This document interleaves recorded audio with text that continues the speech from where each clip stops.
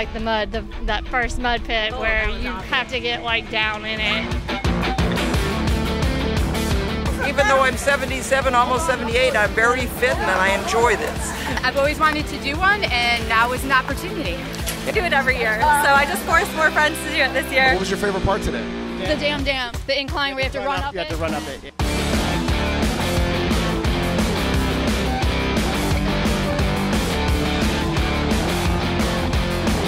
We fully embrace this race every year. This is our guys' weekend away from our families. We're newbies.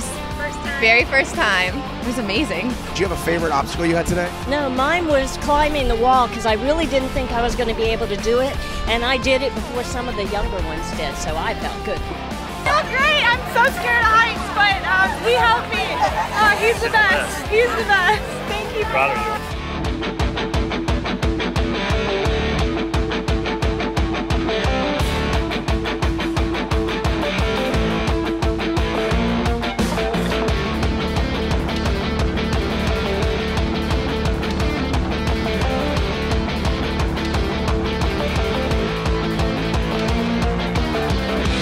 Why do you keep coming back? This is where you first dip your toe in the mud. People like Blind Pete or Noah Galloway and got their first start at Warrior Dash. It's not about bands or burpees.